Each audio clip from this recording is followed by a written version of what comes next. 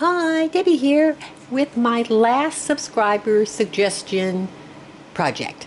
So this one was suggested to me by Amy Love. She wanted me to alter household items like teacups, teapots, clocks, trash to treasures, Pringle cans, toilet paper rolls, and things like that.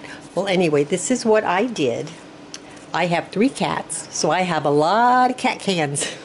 So what I did is I just took one of their little cans and I altered it. I made it into a pincushion. So this is what I did. So I have felt on the bottom.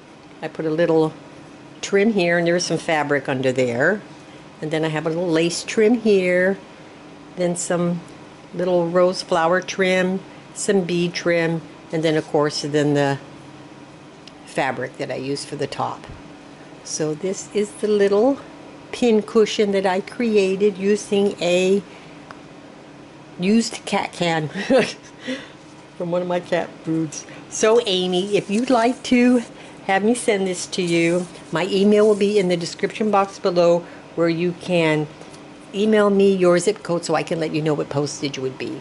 And I want to thank all of you who did participate in this. This was really fun. I liked the challenge, and I enjoyed doing all the projects. So I want to thank all of you for watching, and I'll talk to you again soon.